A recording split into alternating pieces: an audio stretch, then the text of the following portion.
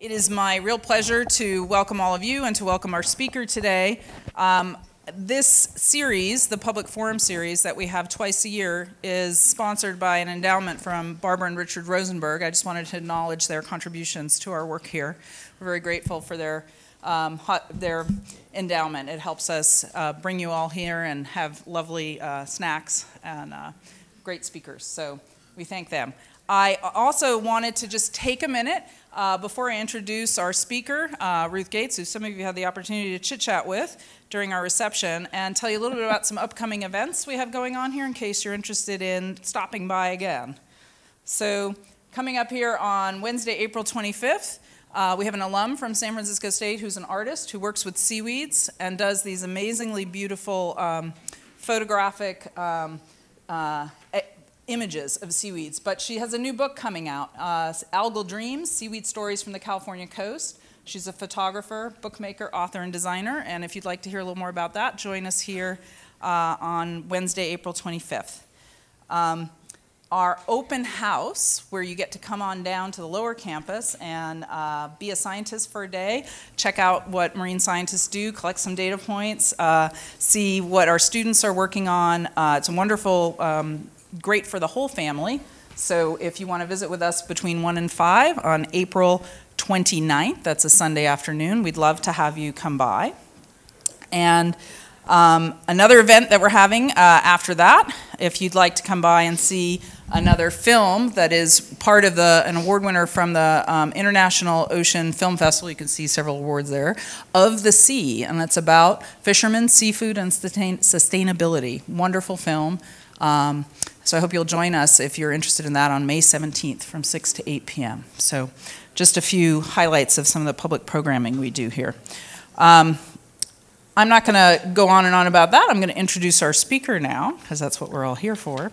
It is my real pleasure and honor to introduce Dr. Ruth Gates.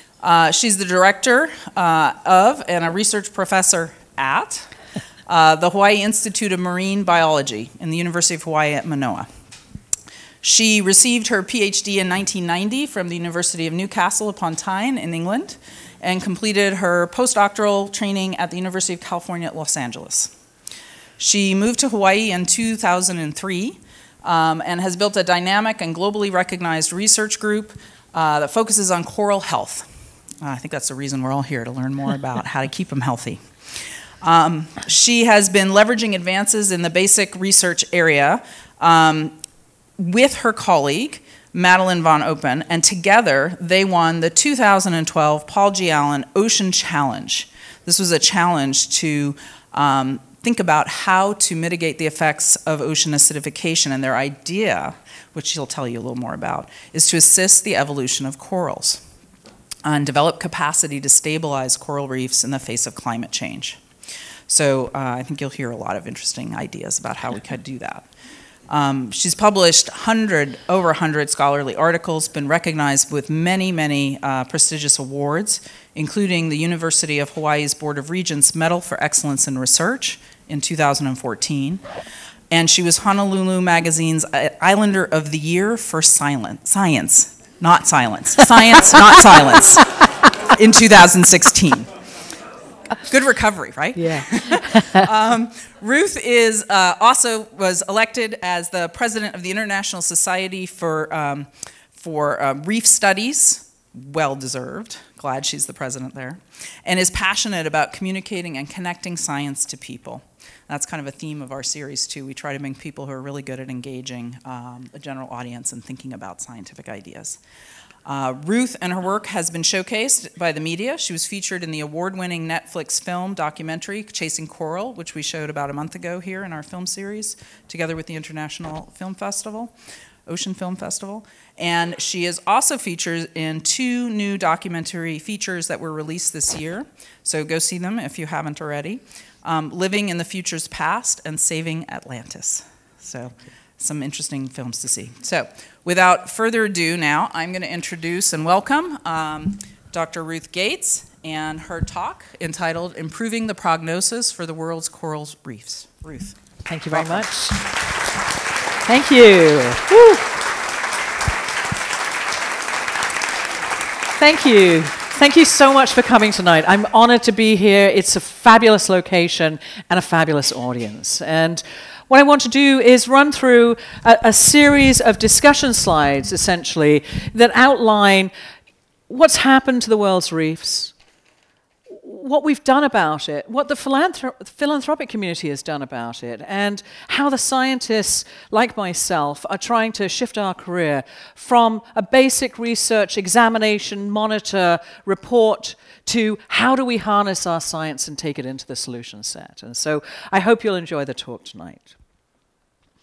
I thought it was really important to start by just giving us an overview of the fabulous things that we call coral. What are coral? They are ancient, ancient organisms that are extremely dependent on tiny plant cells that live inside of their own cells. This is an animal with plant cells living inside their cells. And when they're there, the plant cells do what all plant cells do. They use light energy to combine carbon dioxide and water to produce a food molecule and oxygen. The oxygen we breathe, the animal uses, the food the animal uses. This all happens during the day, and at night, the animal goes quiet, the animal goes more active, it feeds actively. The plant, of course, goes from photosynthesizing, the sun's gone, it's now a consumer. So it's crazy inside these animals. These are pretty extreme environments. So these individual corals are made up of, this coral here is an individual colony. It's made up of thousands of these tiny polyps, and inside here you see the brown dots. Those brown dots are the plants. So extremely intimate. The plants give the corals their color, their normal brown color. They are packed in there at over 1 million plant cells per centimeter squared of animal tissue. So packed in there. And the combination of the plant and animal allow for nutrient recycling and the calcification that lays down the solid structure that is what we think is a rock on the bottom. Right? When I talk to people in Hawaii and I say, do you know what a coral is? And they say, well, I think it's that rock on the bottom. Right? And I say, well, it's not a rock, it's actually a living animal, and really the walking across it, not such a great idea. You know, you wouldn't step on your cat. Probably you should avoid stepping on these corals, but you know, it's a bit of a tough sell because they do look like a rock. So, why should we care about corals? Well, a coral is just a generic term for over 300 species. 300 living species, and each of those species is a different shape, and they come together. They live together in a certain area to form highly complex and competitive communities where a coral will try and outgrow the one next door, and they'll go under and over each other. And this incredible creation can produce an enormous amount of space for other organisms to live in, and many of those organisms are things that end up in our plate. So these are extremely important environments for food security. But the structure themselves is sort of exemplified by this fabulous white circle around this island here. And this really illustrates the breaking of storm energy or wave energy coming towards the islands by the reef itself. Where that white area is where the reef crest is. And so it's been demonstrated that about 97% of the energy coming into an island can be broken and diminished by the presence of a continuous coral reef system.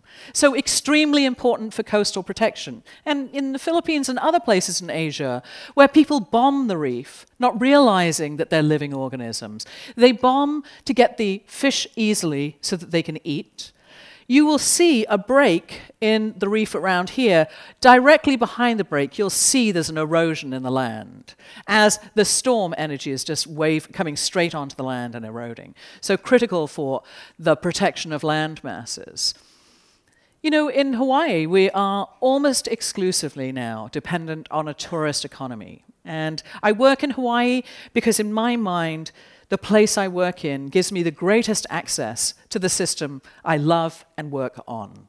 So it's an astonishing place to be but very fragile in many respects, because if attributes that attract people to Hawaii diminish or go away, the economic stability of the state is then in question. So for tourism, it's hugely important, and we know on the Great Barrier Reef there are many jobs that are tied up with the tourist industry, specifically around the Great Barrier Reef. So, you know, this is a huge issue. And then when we think about the sort of valuation, we've recently, you know, the science community, I think for a while, has realized that some of the words we use to describe the system have almost no meaning or value to people who work in different systems. And so when we say they're very valuable for biodiversity, well, that doesn't land with a businessman who's talking about dollars and cents. Okay, you've lost an enormous amount of coral. What does that equate to from a financial perspective? And what will it cost us to recover it?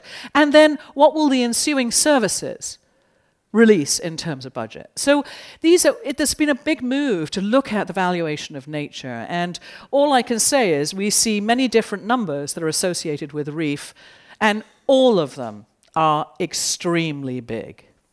To give you an idea of how important they occupy less than 1% of the total ocean area, and 25% of all marine life spends time on a coral reef at some stage of their life. That's remarkable as a habitat, so critically important to us.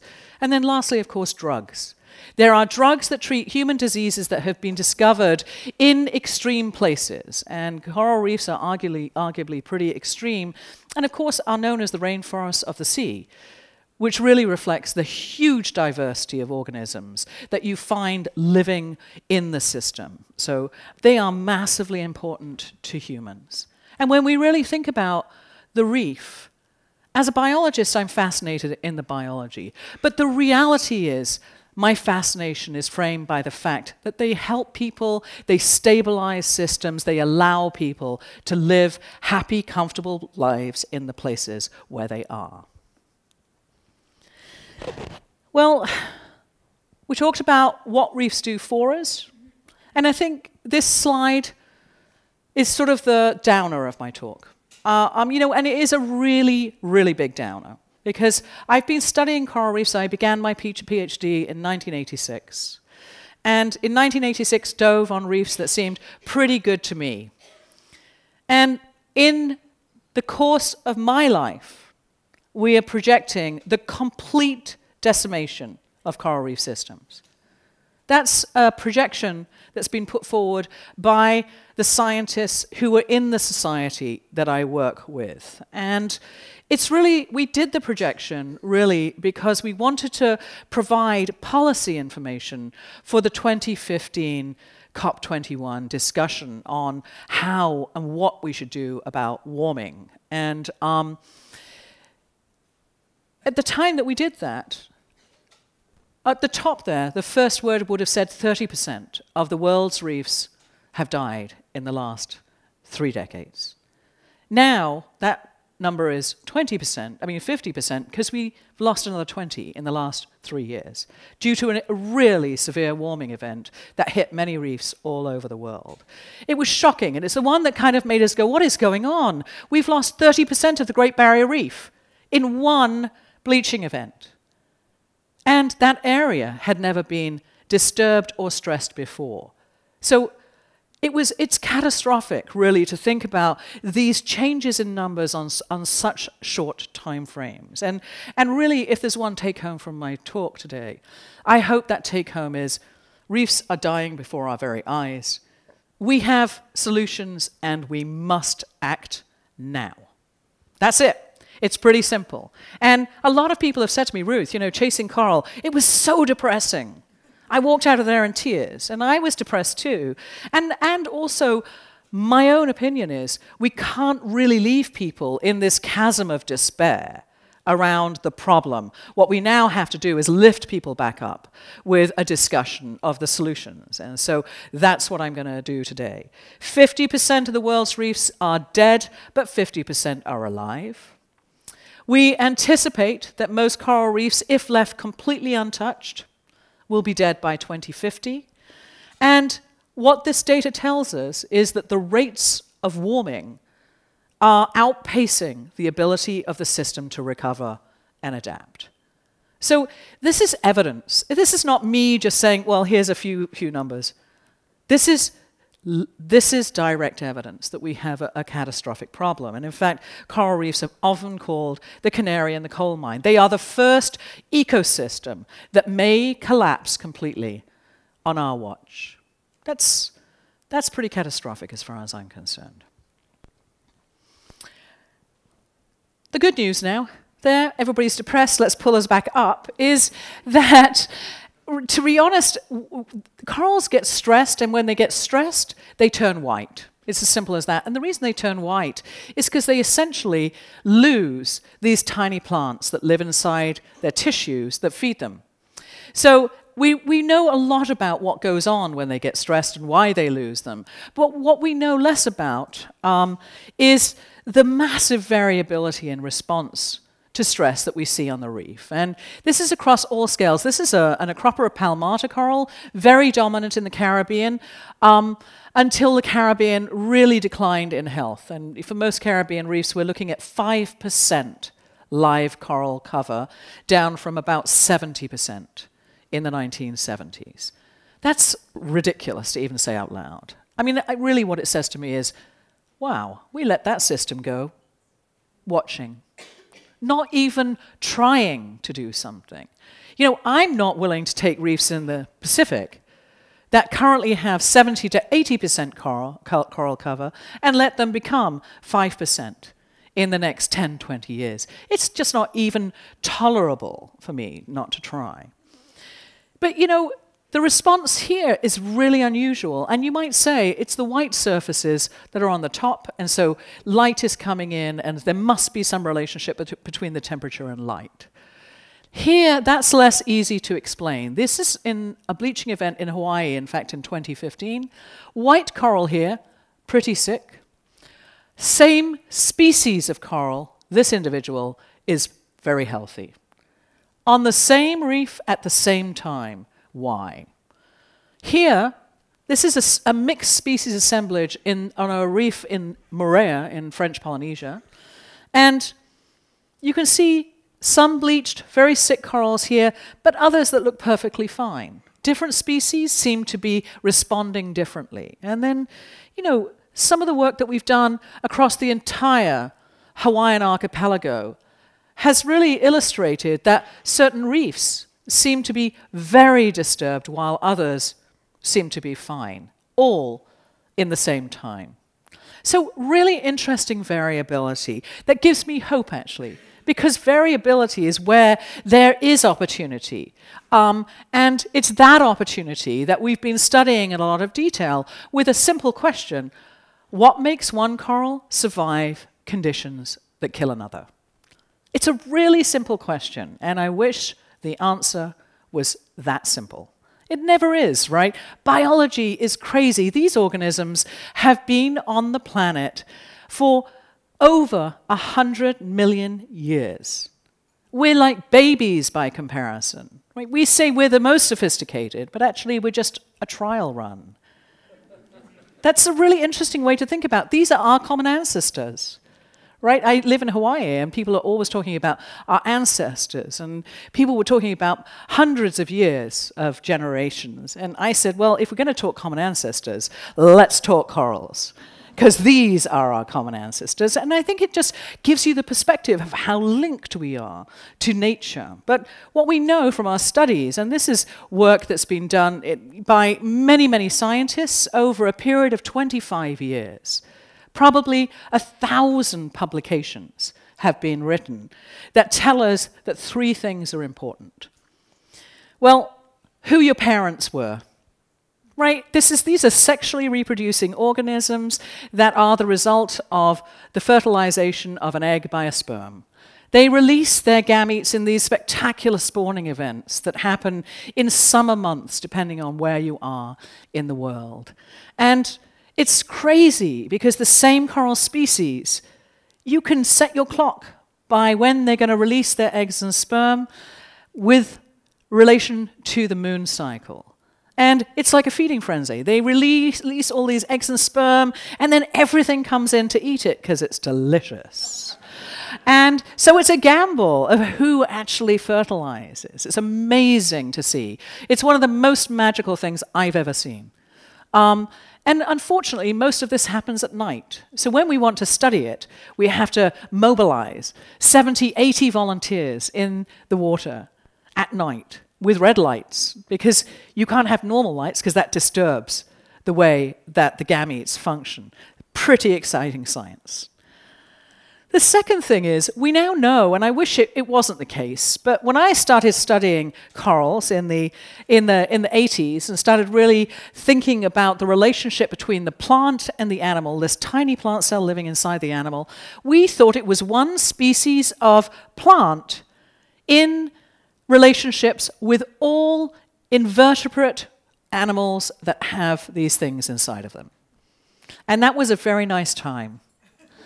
That was a very nice time. I should say we now know that there are hundreds and thousands of different strains and much more complexity in the group of organisms. We call them a genus, and the genus is Symbiodinium.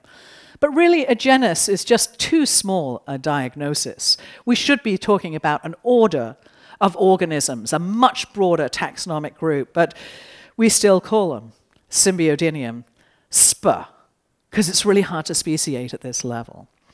And we know that corals associate with different types of plants, and who they partner with is critically important.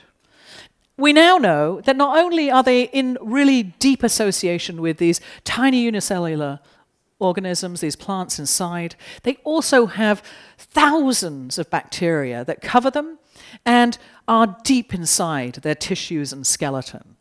And who they have in combination can have a huge implication on how they respond to stress, which gives us two corals side by side on the reef that may be looking pretty similar, but could be completely different from one another.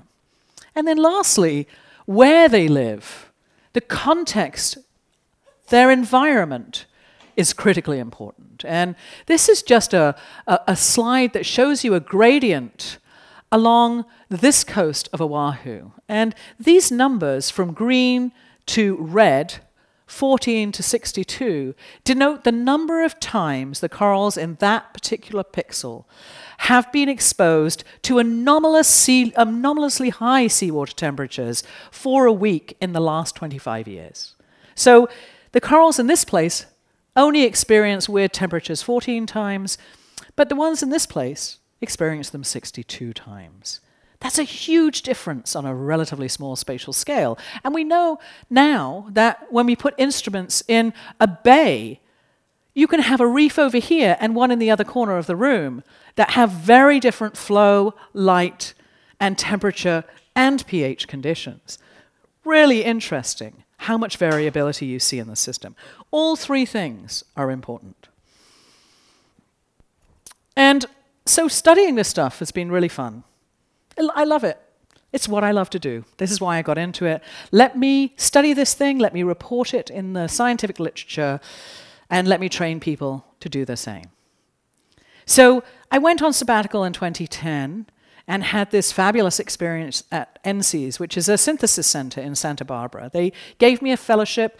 I got 6 months fellowship from my institution, and I had a year at this place to think a little bit more clearly and to ponder, what the hell am I doing with my life? Right? Really, that was the question that I was interested in answering. And I realized not quite as much as I thought. So I was writing papers about the work that talks about genetics and the symbiosis and the environment, and in every single one of those papers I'd write this statement. And then every grant proposal I was reviewing, or every paper that I was reviewing for another journal, I'd see this statement. And this is not the only statement. It's just the one that is just so egregious. And really, when I say egregious, what I mean is the work that we had done was fascinating from a scientific perspective. We know a lot about the system. It's great. But there's no relationship between that work and the need to conserve and manage the reef. They're totally separated in space and time. So it made me ponder a lot, how do I deal with this problem of really not being relevant? You know, I think my parents have got a very, very interesting set of words to say about this, but luckily they have both passed on and they can't share. But the reality was, it's this relevance piece. And my system, in the 80s when I was beginning, I was really talking to people who were enthusiastic about this biodiversity, it's crazy. Well, here we are, 2018. The context has completely changed. 50% of the world's reef has died, and we're projecting that the rest will go soon. Can I, in good conscience, continue to do the work in the same way as I've been doing it in the past? Is it really what I should be doing with my skill set? And I decided that actually the answer is no. It's not what I should be doing with my skill set at this time. I need to change. Because guess what? We're telling everybody else in the world, well, we all have to change our behaviors if we're going to solve this crisis with the warming of the planet that we know is related to the greenhouse gas concentrations in our atmosphere. And we know why they're there. It's because of us. We know it. There's no doubt. It's not debated. We're done. We're over the edge now. So I then realized I have no idea what science is important to conservation and management, and I'm a scientist. So if I don't know, I need to go out and talk about it with people who do. And started down this road of, let me not be the person who knows everything, let me be the learner. So we started convening workshops and asking the conservation and management professionals to tell us what would be the best thing we could do to support you. Totally different stream. And it was really interesting because they were much more open than the scientists that we invited to those same workshops, right? So we're all talking about me, my data, my data, my data. Can't let that go. It's way too important. And they're like, here's a system, it's dying and people are dying. Like, that's a completely different frame for the discussion. And so we had this amazing time, and we came up with 8 projects that were deemed equally important by all members of the community who had been at the table. And this was cross-sector. Many of those projects I felt were going to be really easy to move. They were data, organization sharing. It hasn't moved. They were water quality. Well, why wouldn't we clean up the water? We know it's killing corals. It's an easy thing to fix. We haven't fixed it. So this was a really intriguing time for me. I started to realize that we're doing all this science over here. There's a whole set of needs over here. There's a set of actions in the middle, and for some reason, it's the action space that isn't moving. We know what we should do. There are people who know how to do it, but we're just not doing it. Why? Well, you know, coming back to what our problem is the rates of change in the environment, the temperature rise, the acidification of the water is just really changing to such a high degree that it's overwhelming the threshold for survivability for the corals themselves. That's what 50% dying in a very short period of time tells us. So the challenge then is to close the gap. Right? We need to make sure that the corals adapt as quickly as the environment is changing. And if we're able to do that and try to bump it just a little bit ahead, well, we will buy time as we take the action to reduce the greenhouse gas loads that are driving human-induced climate change. Buy time, not solve the problem. Because, of course, there's only so far that you can push the biology of any organism in a given period of time. And I don't want you to walk away thinking, oh, here's a really great solution. If we do this, we don't have to do that. That's not what I'm saying at all. I'm saying if we don't do this, it doesn't really matter for coral reefs. Because past 2050, we will have been so inert that we may not have them. That's unacceptable. Well, luckily, at about the time that this was going through our minds, Paul Allen put out this challenge to the marine community and said, look, give us your best ideas to mitigate the impacts of ocean acidification on marine systems. Now, ocean acidification is a problem on coral reefs, but it's nowhere near as big a problem as temperature. Every single large loss of coral has been associated with an extraordinarily high or low temperature disturbance. And we now know there's a lot of really interesting nuance in the chemistry, the levels of acidification on the reef. So he said, give us your best ideas. And my colleague and I, Madeline, had been part of the original workshops where we brought the multi-stakeholder group together. We had, at that workshop, said, what about assisting evolution? What about trying to accelerate the rates of evolution? How is that radical? You know, when we said it, in our heads, the answer to that question was no. That's not radical at all. It's just taking something, make it faster.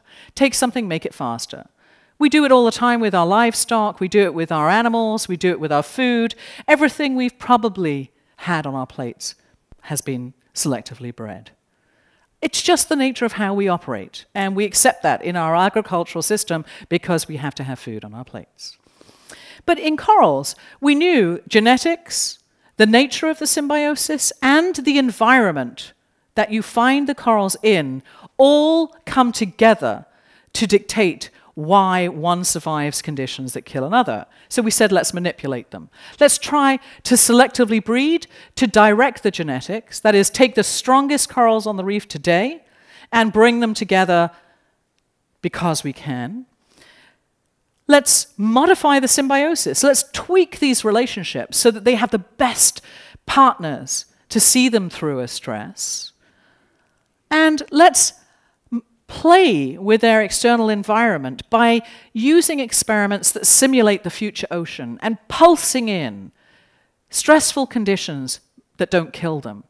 Can we get the corals to act differently when they see that condition again? And if we can, would that pass on to the next generation? So these are all things that happen in nature. This is not like strange science here. I think this is quite benign science, actually. It's just never really been done in a wild system like this. And so that was what we put into our 2,000-word essay. And we won the competition with a 2,000-word essay that was a $10,000 gift to us, which is really nice. We split it down the middle, and we thought, Bob's your uncle, that's the end. It was a great idea. People liked it, but what do we do now? We need money for it, which is really the crux of the matter. If you ask any scientist in the room, they'll say, I've got 100 ideas. I just need money to do them. That's the problem. We are really limited with our resources. But then they called us back and said, we really want to invite you to give us a proposal to do the proof of concept on this work. You need to cap it at $4 million.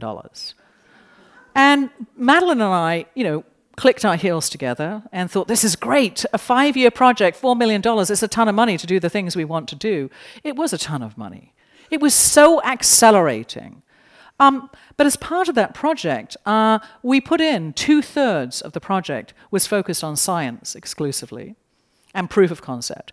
1/3 was focused on awareness raising and education. It's the first grant I've ever really written that explicitly talked about the gap in people's education and the development of science that will never move forward if we don't raise the level of understanding in the general community. And so started the crazy path along, well, would you be in a film about this? Well, sure, I'll do that, as long as I'm allowed to somehow talk about the work or the crisis.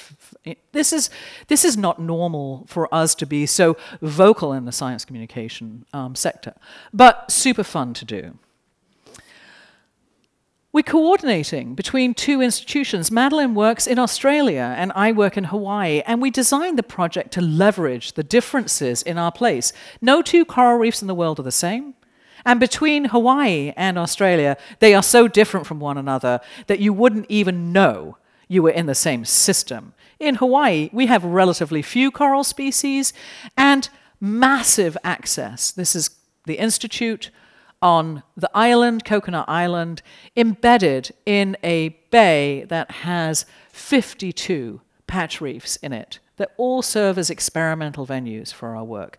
I can go there, or my students can go there, 365 days a year, 24 hours a day. It's absolutely remarkable and unmatched anywhere in the world for access to the living system in a place where we have high throughput DNA and RNA sequences. I mean, this is really extraordinary capacity. In Australia, they have a $50 million indoor facility for maintaining any kind of life, but predominantly corals. And we compared a lot of the work that we're doing. We did the same experiments here and here, asking a simple question. Do coral like it outside or inside? I know. You're probably thinking, and she gets paid? Really? Really. It's true. They like it outside, by the way. Duh. And that's because it's more natural. And they like it, and they like to be fed with water that's directly from the place that they've lived in the past, which really tells us important information about how to do these experiments. In Hawaii, none of the corals hybridize. Closely related species do not mix gametes.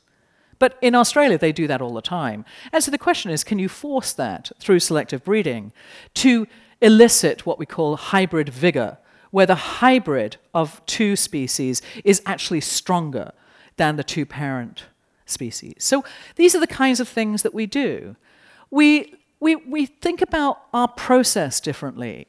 We are working with teams of people who are committed to the same things as we are.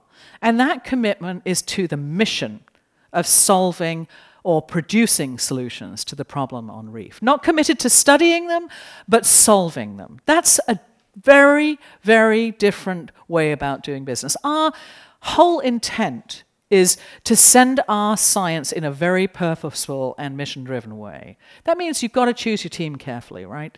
We are promoting total transparency in our process, immediate data releases. I always argue data is not power, knowledge is power. But if I give 10 people the same data, they'll come up with 10 different pieces of knowledge. Surely that's better than one, right? So this idea that we need to do our data releases, we're sequencing 5 genomes and releasing the data as we sequence.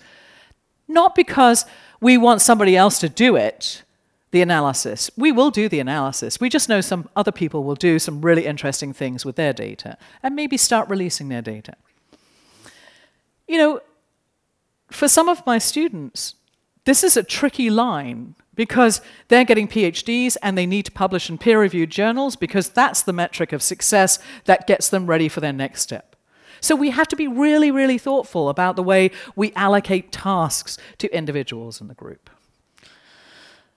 Our selective breeding stuff is so simple. Take corals that you know have done well through the last bleaching event, bring them together, let their eggs and sperm mix, boom, you've got an offspring that has been selectively bred. And the question is whether they do better than their parents, the same. We actually don't know the answer yet, because we've only done this for 2 years, and our corals are tiny, which speaks to the fact they grow really slowly. So now we're working on how do we make them grow more quickly? How do we get them to reproductive age more quickly? And what is the maximum growth rate we can induce using feeding and lighting conditions? These are really interesting and fun things to do, and we engage with a lot of undergraduates in this particular realm of, we don't know the answer, come help us make one. And let's make one that has an overall impact in this big party of wanting to get corals to be growing as quickly as possible so we can test them for stress resistance. This is so difficult to do, I can't even begin to talk about it. This symbiosis, these relationships with microorganisms, corals like who they like, and they hate to be forced to like somebody else. And you know, I'm sure we can all sort of find some parallel in our own lives. I like who I like, and I'm not going to partner with anybody else under somebody else's instruction. So we thought this initially was going to be an easy one. It isn't. This is extremely difficult to do, and is the one that I'm saying, okay, let's do this in the third position, not the second or first. Very difficult to do. The relationships are very tight. This has been phenomenally interesting. The idea that we could potentially harden corals by exposing them to conditions that are projected for the future, turn on memories that not only let that individual coral face the future better, but that memory translates to their next generation, to the offspring. This was very controversial when we started it, but we now have evidence that, yes, we can do this, and yes, we can improve the stress resistance of not only the adult coral colony, but also their offspring. But, and here's the big but, only in some species, right? And it speaks to the complexity. We don't understand the biology of humans at all. We have a big understanding of our genetic architecture, but we're such a complex system that we tweak one thing and another thing goes off. We know that. When you look at the pharmacology, it's very, very complicated. We're dealing with over 300 living species. Some of them are found in some places, but not other places. It's massively complex. There is no corals do this. Some species do this, some species don't. Embracing that complexity has been part of our messaging from the very beginning. A coral is not a coral is not a coral. And the sooner we let that go, the better. And of course, when we take really sensitive instruments into the bay, and this is the bay that I work at. Here's Coconut Island right here. It's an engineered 28-acre island just off the coast of Oahu. When we look at conditions in two places in that bay, very, very close proximity, we can see that one line, the blue line, is pretty narrow in the variability over time, and the red line isn't. It's much wider. This is in very close proximity. And we've done kind of experiments where we move things from one site to another, from the other site back, and within sites. And we compare those to the parent colonies that still are retained in site. And it's quite complex. And what we find is when we do track genotype over space, we find the strongest individuals on the reef retain their strength regardless of where they are. That's great, because if you're going to produce a lot of corals that we think are strong, the last thing you want is to transplant them to a new location and then go, yeah, this isn't really good for me, thanks very much, goodbye. So these are important findings. It seems simple, but they take a ton of people to do these experiments. So our science advances. Conditioning works. If we expose our corals to future conditions, pulse in those conditions, but don't kill the corals, they can fix a memory of that experience that then translates forward as making them better able to see that condition in the future. That's spectacularly important. And people say, well, Ruth, you can't possibly, bring all these corals off the reef, give them a pulse. I say, I don't want to. What I want to do is to find out how little time I can pulse the temperature, at what level, and then we're going to go out to that reef and do it. That is a whole reef manipulation we're trying to design a strategy for, not an experiment in a tank. It's really important to see that scaling is going to be an issue that we have to address really quickly.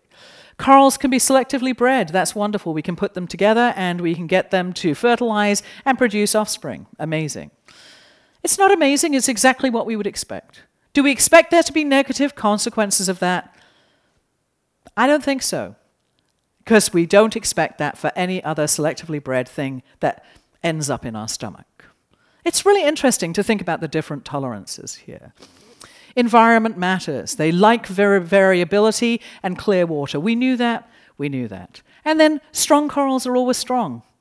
I'm happy about that because that makes me feel that what we're doing will be valid as a strategy. We want to do this. We want to develop capacity to restore reefs, to stabilize reefs. Maybe to put green veneers, and by green I mean living coral veneers, on concrete that's being poured into the water to fortify our coastlines. Right? Concrete's non-sustainable. Corals are really sustainable.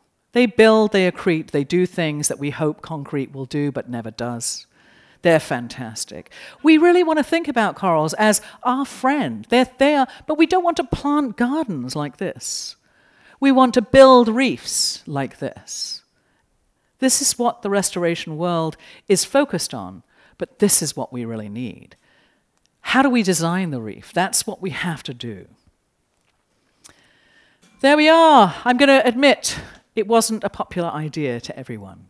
We were constantly getting questions from our scientific colleagues only.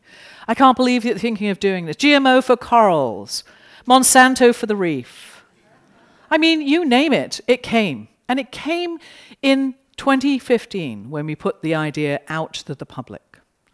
And then we lost 20% of the world's reefs. And now people are like, how do we think about this going forward? The whole conversation has shifted because we lost so many corals so quickly that really some of these issues have just receded into the background because we said it's evidence-based, what doesn't work we'll admit, and it's a proof of concept. We're doing the science. We need to turn the science over to the people who propagate corals, and the propagation people need to turn it over to the people who engineer and back design reefs. And that design has to reflect what people from the places need. Right? It's not me who's going to go to Jamaica and say, yeah, you should do it this way. It's never going to be me. It's people from that place. But I have to say that we got a lot of criticism. And whenever I take criticism as a scientist, I first go, oh, that's a bit irritating. And then I go, but there's a lot of concerns. So we need to address the concerns. And at about the same time, I was approached to do strategic planning for the Biosphere 2 ocean in the middle of the desert, just outside of Tucson. And this ocean used to be a coral reef. And the whole Biosphere 2 has changed hands. So I thought, this is it. We've got an ocean. It's unused. Let's make it a coral reef demonstration site. Let's test the most radical of our approaches in a safe place. It's an amazing place. If you've never been to the Biosphere 2, all I can say to you is go, because it is awe-inspiring what the people who did the design originally did. It's an astonishing feat of engineering and extraordinary capacity for what we want to do today. And so we are currently in play to build this system to accept corals and back design a full coral reef. And we're hoping to do that in 3 years. With climate-optimized stock, there's nothing to lose. There's nowhere to go. It is a safe test environment. But we aren't going to do this behind closed doors. Every single part of that experiment is going to be visualized using camera systems and live streamed through the web to engage people in, look what we're doing. There's a few corals here. This coral came from the Red Sea.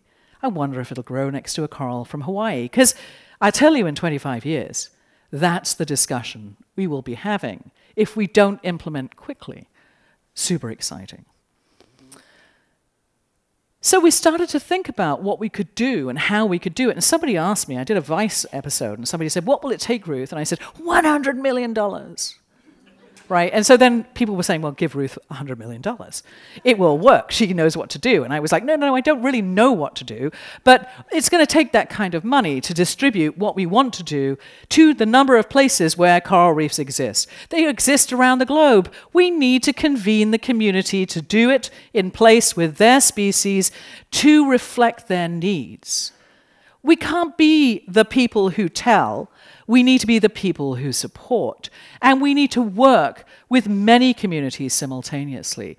And you see it emerging now with new insurance policies coming out for the reef. The business community saying, well, tell us the right numbers and we can calculate the return on investment. We're really interested in working with you. This is $1 billion industry we're talking about here. Would you let that go? No. So very fascinating time. The thing is, there's a lot of different things that we can do. And some of those things will be really valuable in Hawaii, but will be totally invaluable in Australia or in the Caribbean. We need to acknowledge that and move on. Pick and tune the solution to the place and what people from that place want from their reef. This is a different set of conversations. We have to go to people in place. We will never distribute this as scientists. And to be honest, we're already in the next phases of this work. So we're doing the proof of concept on the science, but we're already discussing the technology that will enable us to address what I see as a massive bottleneck. Which are the stress-resistant corals on the reef today? We need to be able to identify them. And in Hawaii, we work there 365 days a year. So when a bleaching event comes, I can send a drove of people out with tags, and they tag with odd and even numbers, things that bleached, things that didn't bleach, things that bleached, things that didn't bleach. And so we can track them over time, and we can use them to test technology. And this test was done in collaboration with Greg Asner and the Carnegie Airborne Observatory. He has a crazy camera called a hyperspectral camera that visualizes aspects of the biology of corals across an entire landscape at very high resolution, individual coral colony resolution. And we asked a simple question. Using your camera, can we detect from your images who's stress sensitive or stress resistant? And the answer is yes, we can. We don't know why yet, and in fact it's opened up a completely new area of biology for us, because the things that distinguish the corals aren't in the places that we expect in the biology. So that's fascinating. Here's some new basic science emerging, but does it really matter for scaling? No. It doesn't matter why, it just matters that we can. And then we ask the second question. Can we only do this when the corals are at their most seasonally stressed, in the middle of the summer? Or could we do it all year round? And the answer is all year round. That's amazing. I can't even believe it worked, frankly. But it took the combination of amazing aerial technology and an extraordinary living library of corals on the reef to reconcile that and answer that question. So this is spectacularly exciting because it tells us we can identify the starting material for assisted evolution, for moving corals around that are very, very stress resistant, and for immediate propagation through classic restoration tools that are already being used. Pretty exciting. This is, again, funded by Paul Allen Philanthropies. Very short, sweet, 9-month project with very simple questions and very simple answers. Amazing. And then lastly, we now know there's this massive emerging tool in the satellites. Our planet is being imaged every single day by a set of satellites that are around the circumference of the planet. And in their images, they capture coral reefs. So the question is, can we use those data to inform the state of coral reefs everywhere in the world simultaneously? And if we can we see changes in the reef that reflect either the onset of bleaching or restoration activities that are either successful or non-successful? Right? This is a very, very exciting set of ideas, and this is a discussion that is in play right now. The change detection, if we could see bleached corals starting to emerge in a place, we could get people out into those places very, very quickly, get some water moving over those corals, put some shade over them, and we could mitigate the impacts of bleaching right now. So this is super exciting, but as you probably realize, as I talk about it, all of it is predicated by collective action in many groups who come together to effect a solution. There's no one community who can do this alone. In fact, my greatest fear is that the science will be developed and it will never be used. And it will never be used because we cannot pull the network of people together to get it done, which is why I stand on a soapbox like this and send out the knowledge to you so that you can start thinking about how you can engage with this problem at some level. What is your problem that you want to solve? And how does your unique skill set, how can it be trained to solve it? How do you act? What's going to stop you from acting today? And that's the discussion we have all the time with my community, with my students, because at the end of the day, this is what's at stake. This is what's at stake. And so I'm going to end here and say thank you so much for coming and for listening. It was really a pleasure to talk to you. Thank you.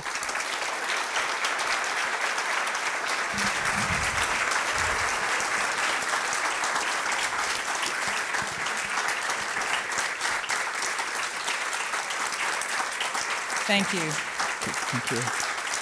So those of you who have been here with us before know that we open up the conversation to the audience, but before we do that, we invite a couple of our graduate students to interview Ruth with a few questions, and then we will open up sort of a warm-up for you to think about what questions you'd like to ask. So I'm going to invite our two students, graduate students, up. I'm going to introduce you. Oh, look. Jamie and Chelsea.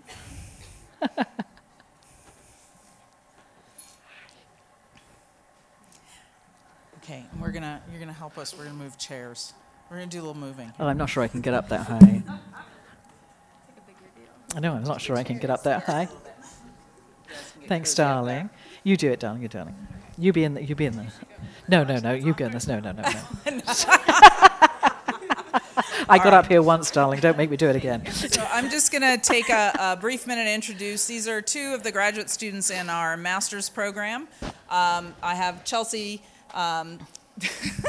Wegner here. Sorry, give me a minute.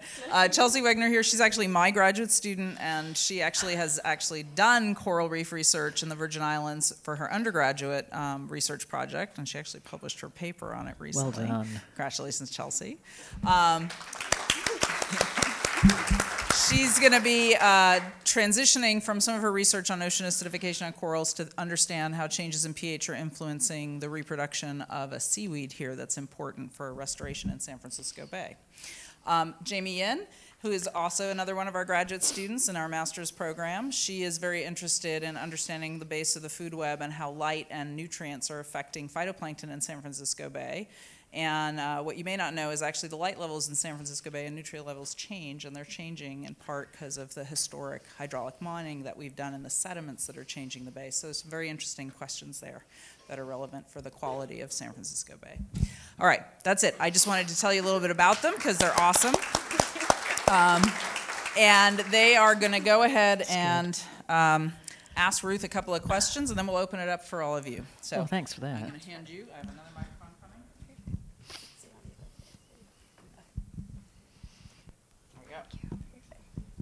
Hello. Okay. Is this close enough? Yes. Good. Well, Ruth, thank you again for the amazing talk. Pleasure.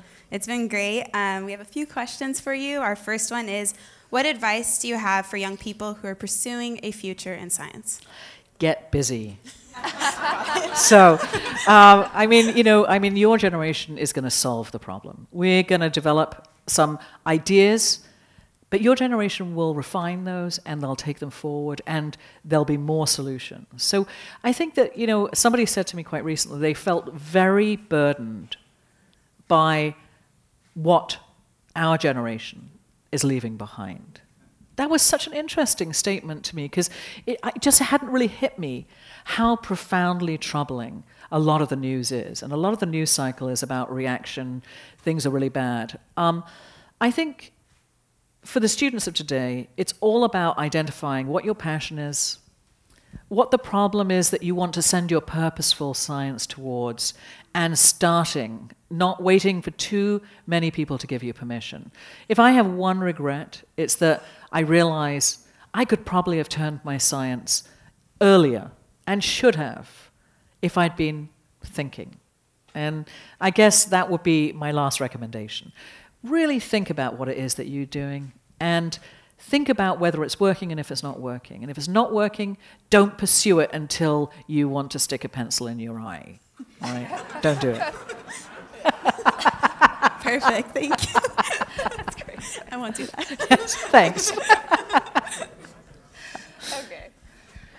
In what ways can those who rely intimately on coral reefs be involved and facilitate the conservation of these productive ecosystems? It's a great question, and I think I alluded to the answer in my talk, but I want to reinforce it here, that coral reefs are very different around the world, and people's intimacy and dependency on those systems also differs. So what I might think is a priority based on my experience in Hawaii or in some of my other research environments may actually not be a priority for somebody who is on a reef in Fiji.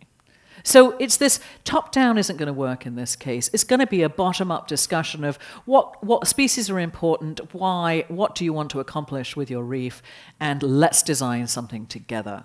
So it's very much about engagement of communities over large landscapes that will affect the change in the short time that we have available. It's a test case, really. How quickly can we mobilize a movement? Thank you. Our next question. In your paper, Building Coral Reef Resilience Through Assisted Evolution, it states that although addressing the root causes of climate change is important, it is also necessary to augment the capacity of reefs to tolerate stress. As a society, how should we balance our efforts? Yeah, I mean, this is the problem. When you're dealing with a wild system, and our general approaches have been, let's protect it, and let's manage people's behavior in the space with a hope that it's going to be okay.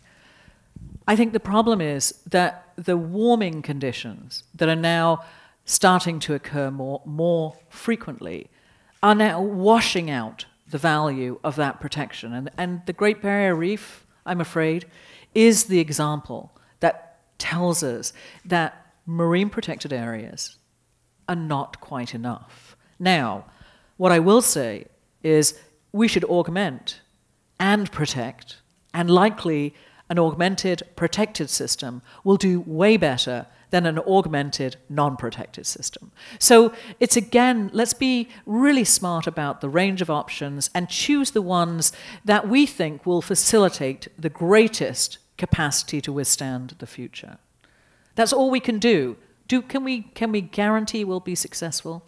Absolutely not. But if we don't try, I know we won't be. So, I mean, that's really my position. It's like, what have we got to lose by failing? Nothing. We tried.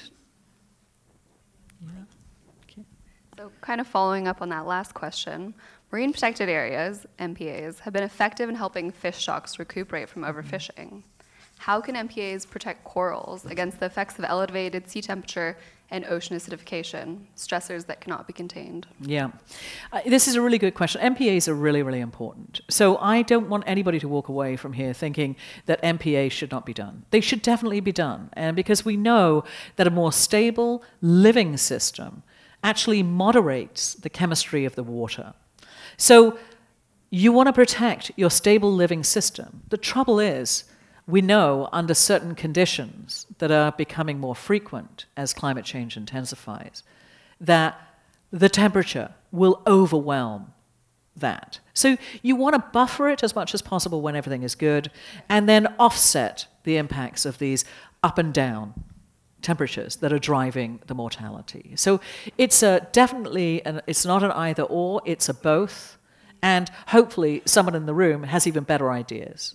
And those can go into the portfolio, and all of those can be tested quickly. Because one thing I'm sure about, I know what I know, and it's this much. People in this room know this much. So the more people who think through the problem and think through their solution, the better it's going to be. Great, thank you. Thank you. You alluded to this a little bit in your talk, but what fueled your shift from simply recording the decline of coral reefs to being actively involved in the solution process? Yeah. I mean, I think if coral reefs had been stable through the period of time I'd been studying, or had gone up and down, up and down, up and down, I would say, well, you know, this is within the realm of how dynamic systems are. You know, coral reefs actually are not very stable places. They get hit by storms. There's all kinds of things. You know, crown of thorns, this horrible starfish that comes in and eats all live coral. I mean, there are disturbances that happen on coral reefs and have historically over time. The problem is the frequency of the large temperature disturbances that are really driving the death on reefs have gone from, you know, 24 years to 12 to 6 years. And the projections for the future are even shorter time spans. There's no system that can be pushed this many times, which is why I say, yes, augment the biology, but use these visual tools to tell us when something's going wrong and get in there and mitigate with just a local solution that can be implemented by teams of people everywhere. So that will offset impact, which is, of course, what we need to do. Again, just many things implemented in the right moment can make a huge difference. Thank you. Okay. Okay, last question. Doing coral reef research can be a little depressing in this day and age, yet you manage to convey a hopeful outlook. What keeps you going? Well, it's such a wonderful question. It's a very personal question, actually. I love the system, and I love my job. So I'm really lucky that I found a system that I found fascinating. I was educated by others who had studied the system before me and by people who were willing to share their knowledge. And technology over that time has really changed the way we do our science. If you look in a medical lab and a coral reef biology lab, the tools are identical. Right? So I've been really lucky to be able to study corals when I just wanted to study. And now I see, oh my goodness, maybe I left it too late, because I did my PhD research in Jamaica, and the reefs are not in good shape. So what motivates me now is the urgency to try to fix the problem. Who else is going to do it? If I can't, with all of the knowledge that I've acquired over my career, if I'm not brave enough to step out, who else will be? And I think it's really about that. And really, when you think about what have I got to lose? Well, absolutely nothing except for the system I love. So I hope that answers your question. It does. Thank you very much. Thank you. Thank you very much. Thank you. Okay. So thank you very much, Jamie and Chelsea. Jamie and Chelsea are going to hold microphones and come up to whoever Ruth decides to pick on, who would like to ask a question. So we'd like to open up the floor and go ahead and raise your hands, and you guys will coordinate which one.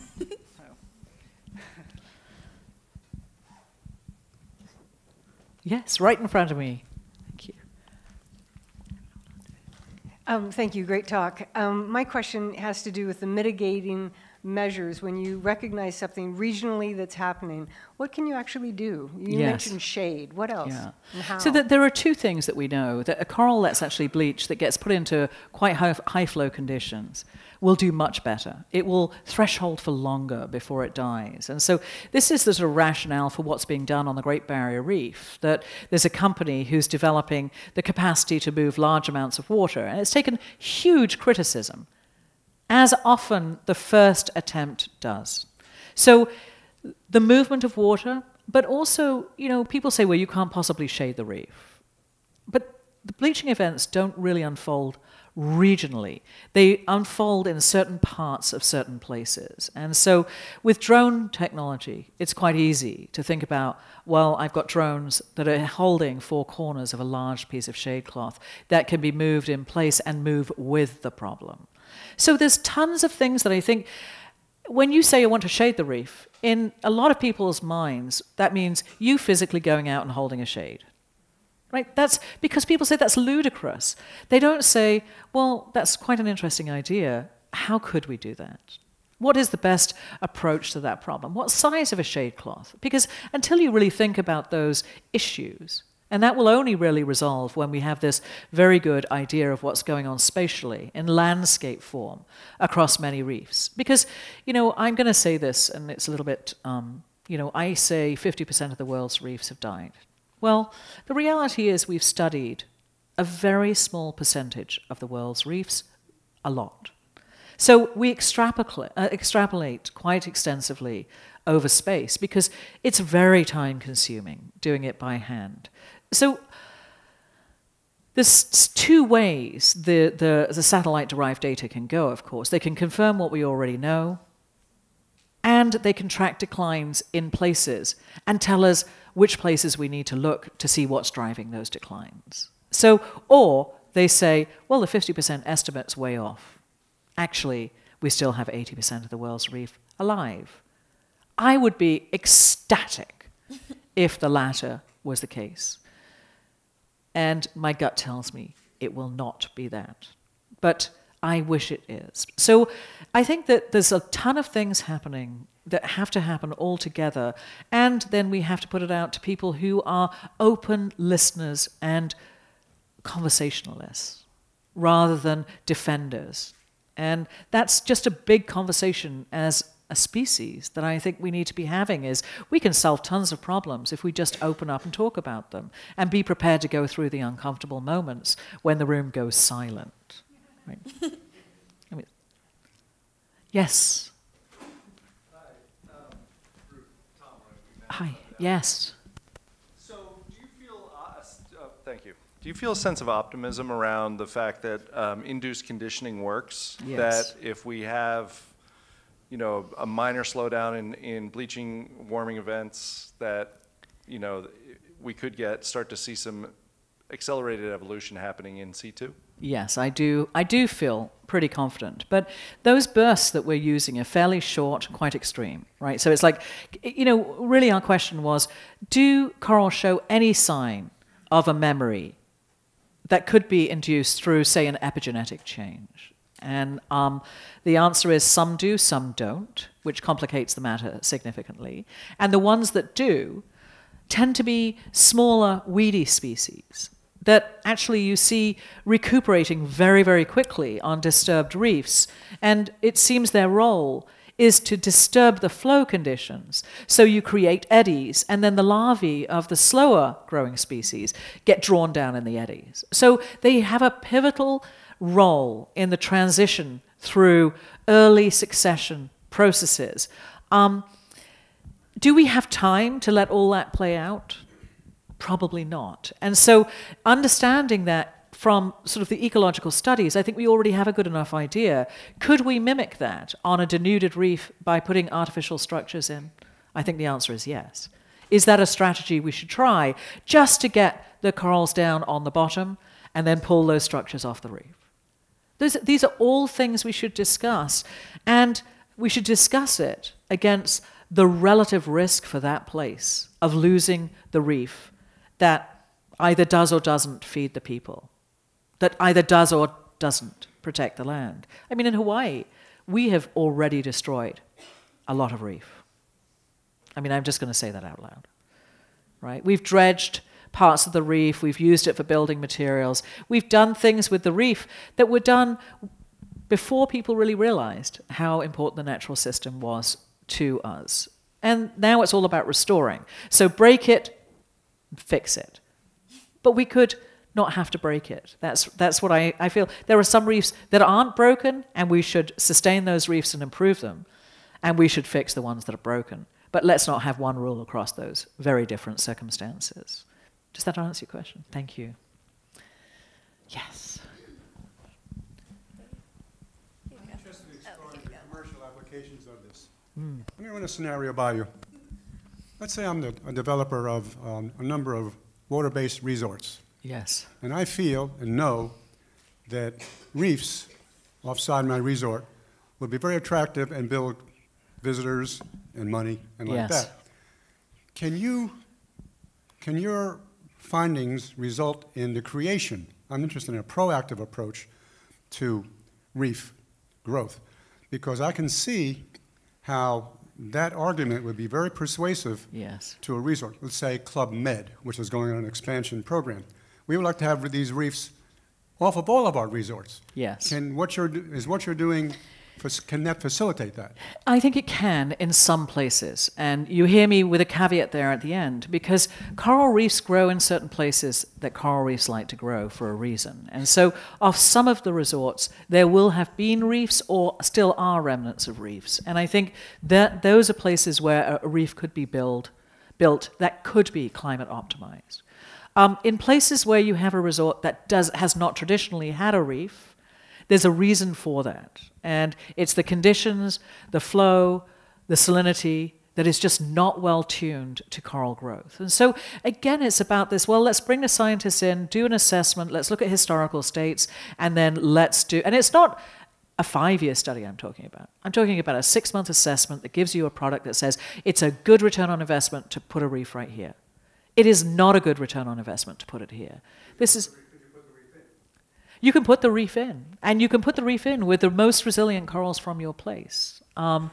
So this is, I think, a turn in the conversation. I've spent quite a lot of time in China, and China is a fascinating place where nature serves people, because there's so many people. But I've seen some of the best reefs I've ever seen in China around some of the tourist islands, because they've created slightly exterior structures that are massive cement structures that recruit fish The fish come in, they clean the interior coral reef, which is the natural reef, and then they go out, and they dive the tourists on the outer structures because they've got more fish and the tourists are interested in fish. Now there's a brilliant coral reef.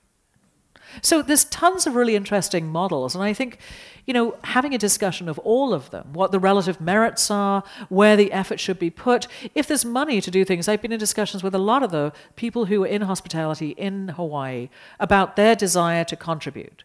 And we were talking about 10 properties in one location. Why not put different nurseries for different species in each of these properties, and then you have capacity to restore reefs at all species levels? I mean, this can be done now. We don't have to wait. And I guess that's my real take home is we shouldn't wait. It is unfolding, and we are in climate change. It is not a thing that's going to happen.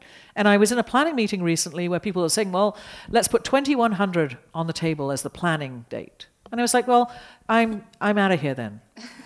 They were like, well, what do you mean? I said, all projections put coral reefs out of the game at 2050. You are 50 years too far ahead, and we are the people who should know the best what is going on. It's delusional.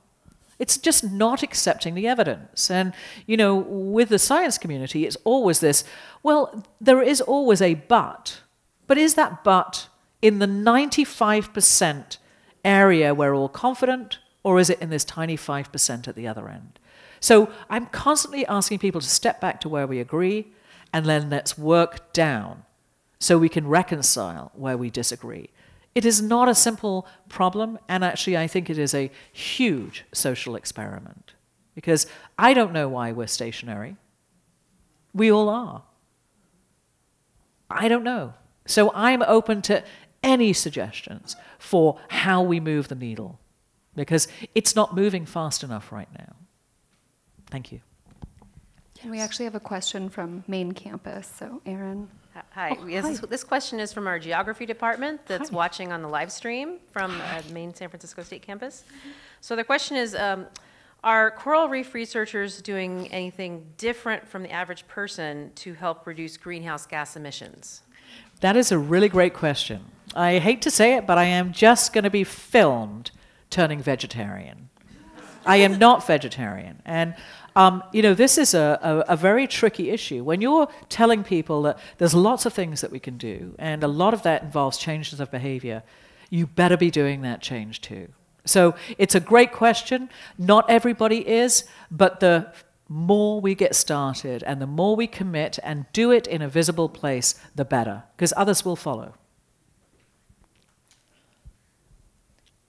Yes. Where is it? Here.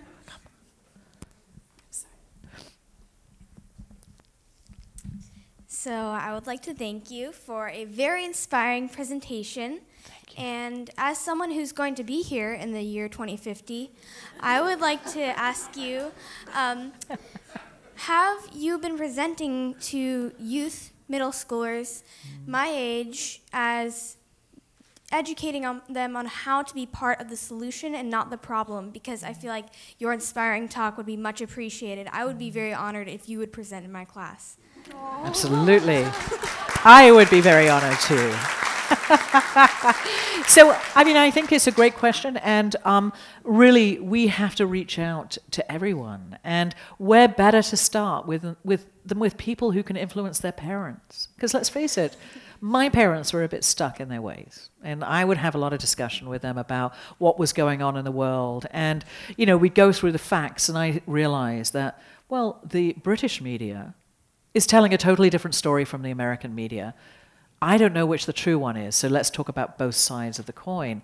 But this starting the conversation, talking to people about how to talk to their own parents and think about their own solutions. As I said before, it's just time to get started. You've already started. You're in the middle of the room doing something really proactive. So I will come and speak at your school. It's cute.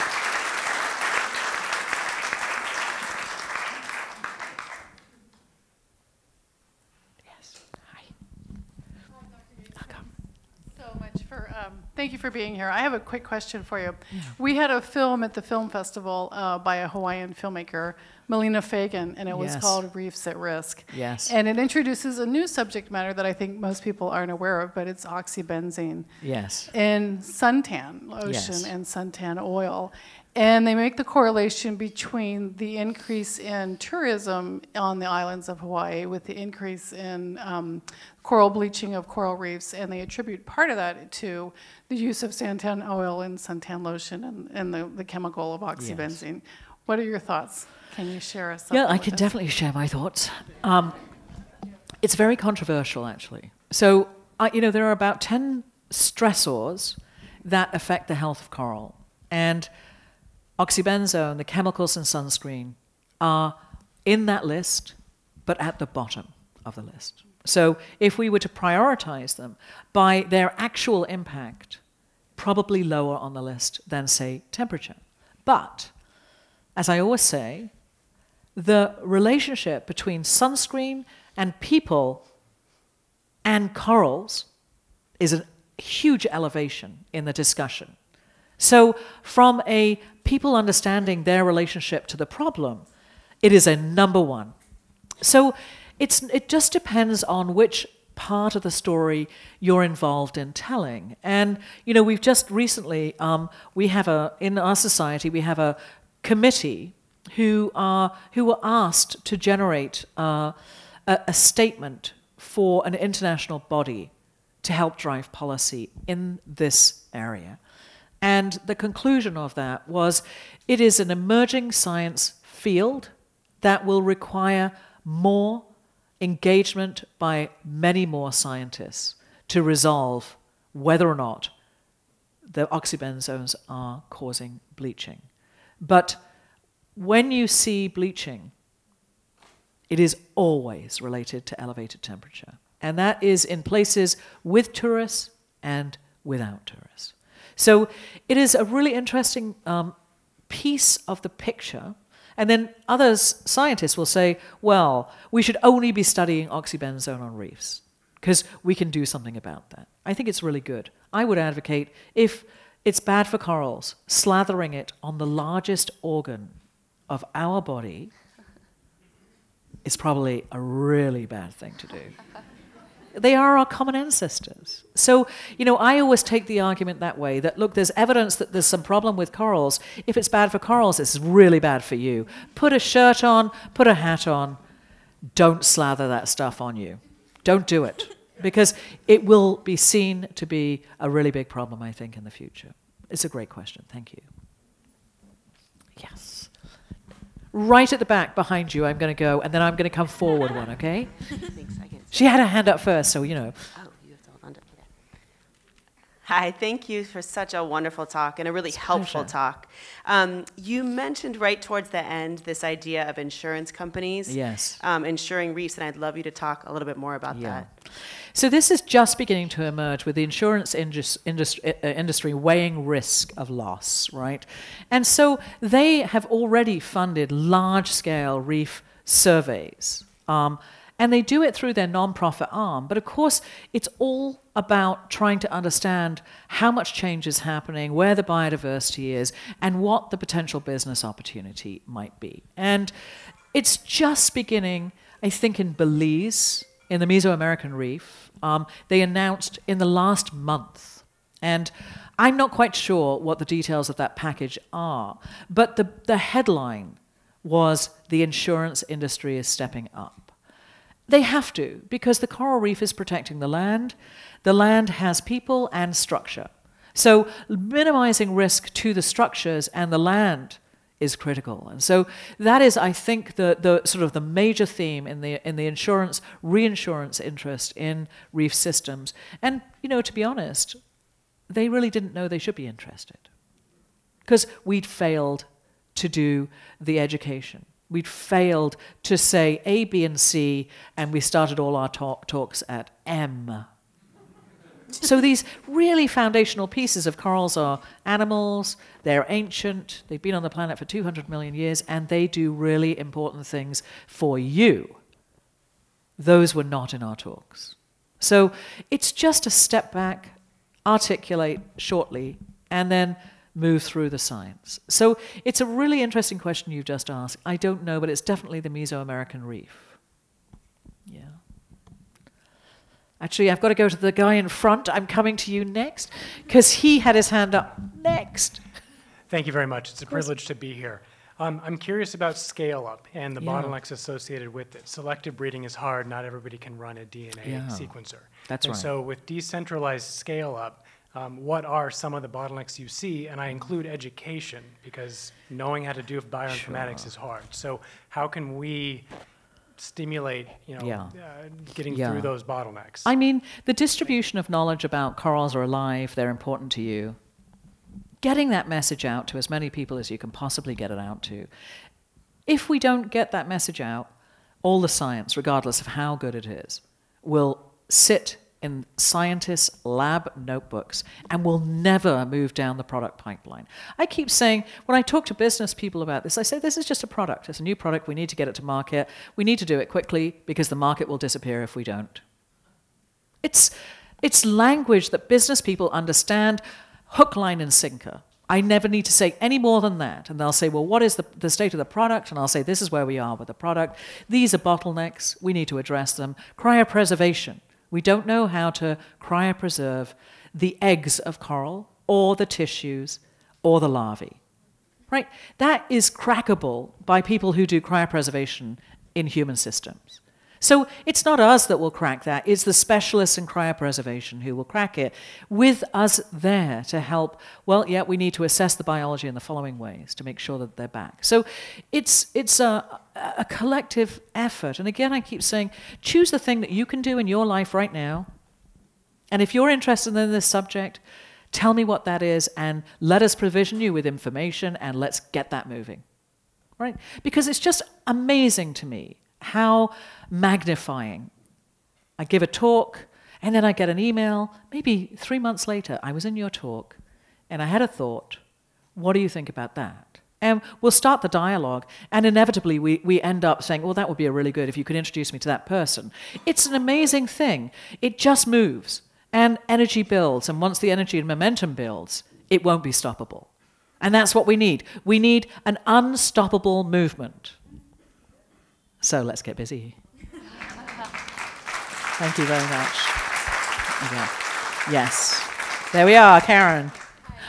I'll come over here. 2 more questions. I'll come over here. You want me to?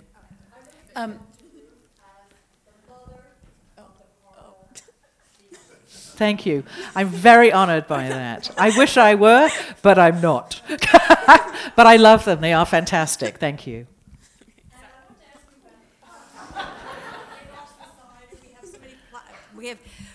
We have a lot of plastics. Yes. On the planet, and it's everywhere. It's in the fish. It's in our bodies. It's in the atmosphere. It's everywhere. Yes. Could you address this as far as how it's affecting the corals? It's bad news.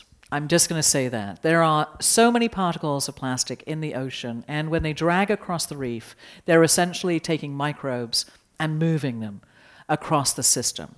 And if they just happen to be carrying infective agents, then there's just distribution of that infective agent. That would never have happened before, right? So this plastics problem, I think, is going to be a catastrophic problem for us. I mean, people are acting to change very quickly, and that's really heartening to see people just eradicating straws, single-use plastics. I mean, there are many, many laws that are being pushed forward to change our behavior for us, because I think the people who are in power recognize if we don't get a handle on this, we're in deep trouble, because that big patch of garbage in the middle of the Pacific is way bigger than we thought it was.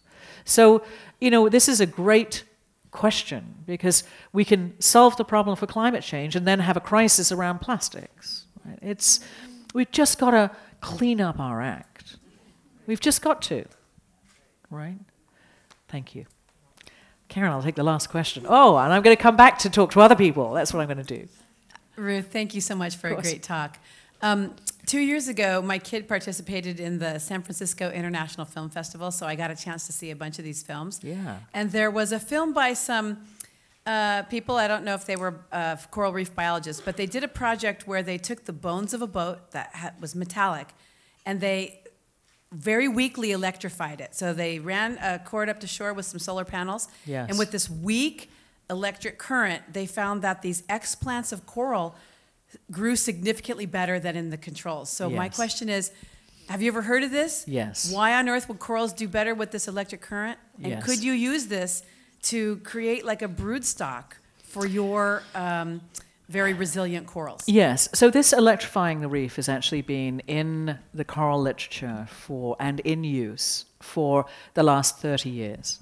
And it is a very controversial discussion. So many experiments have been done under certain circumstances on the reef. And some of the corals will grow quickly, but they collapse very quickly. So the skeletons are a different density, and the ultimate outcome is a surge of growth, collapse. So there's a real problem, because really what you want is a surge of growth, really solid structure. It would be great if that was the case, but there is no experimental evidence that on the long term, the electrification actually builds a better reef, which is what we really want. We want a better reef. Is some reef better than no reef? Absolutely. But we want a reef that can sustain the storms that come across reefs. So the fragile, and there's been a lot of discussion also about the trees that are used to grow fragments of some of the important corals in the Caribbean. And recently a scientist compared the density of the skeletons of corals grown on these trees and those grown when they're attached to the bottom. And they were completely different. And they were the same individual. So there are caveats to large-scale growth, and there are things that we need to do really well and track over time. But some of these things are telling us something really important about the deposition of calcium carbonate, which is the skeleton. And we should be open to that rather than, oh, it collapsed, it doesn't work. Maybe we need to reduce the voltage. Maybe we need to think differently about how we configure the current. So I don't dismiss it out of hand, but it's a complicated story because there's really one individual in the world who is selling that technology to as many people as will buy it, and doing these big push and then walking away, and all of those systems have collapsed. So it's very, very complicated because someone's livelihood is in the mix. I hope that answers your question. Thank you. Okay.